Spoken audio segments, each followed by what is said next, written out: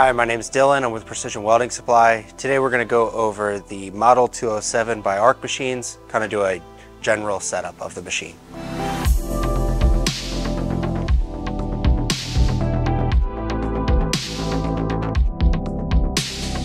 To start, we're going to undo these latches here and be able to lift up the lid of the machine. Be able to take a look at the interface of the 207. First things first, we're going to plug in the power cord for this machine.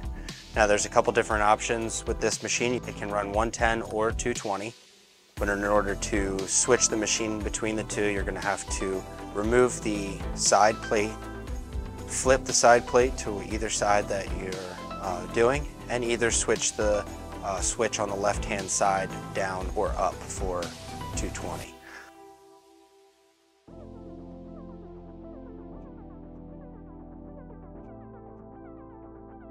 So today we have it on set at 110. We're going to plug that in.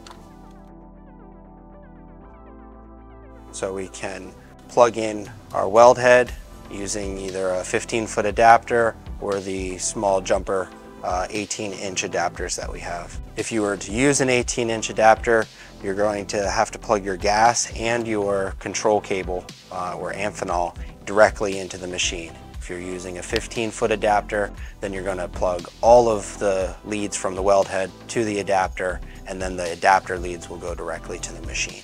All the weld heads come with a 10-foot lead, so you always start off with that. Once the machine's powered on, it should bring us directly to the home screen. Here's where you can see your system hours.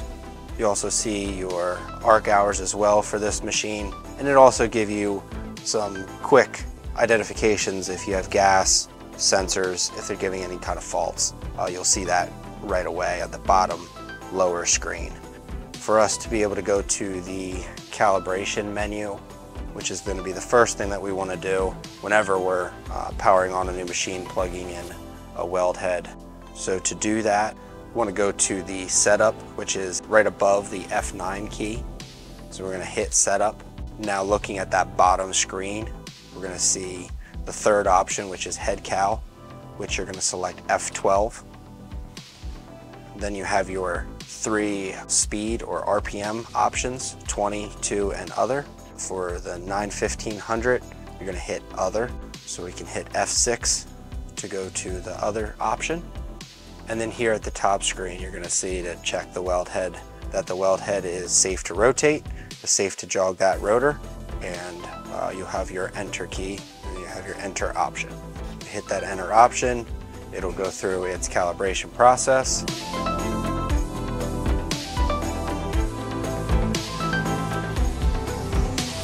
Once it's complete, you have the option to hit clear when done or change the model and serial number on the machine for identification purposes on the printout.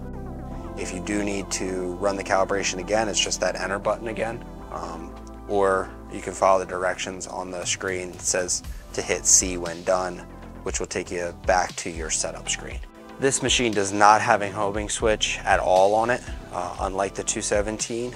So you will have to jog it back to your home. It will find home after it's completed a weld, but before you do a weld, you're going to have to move it back to that home position.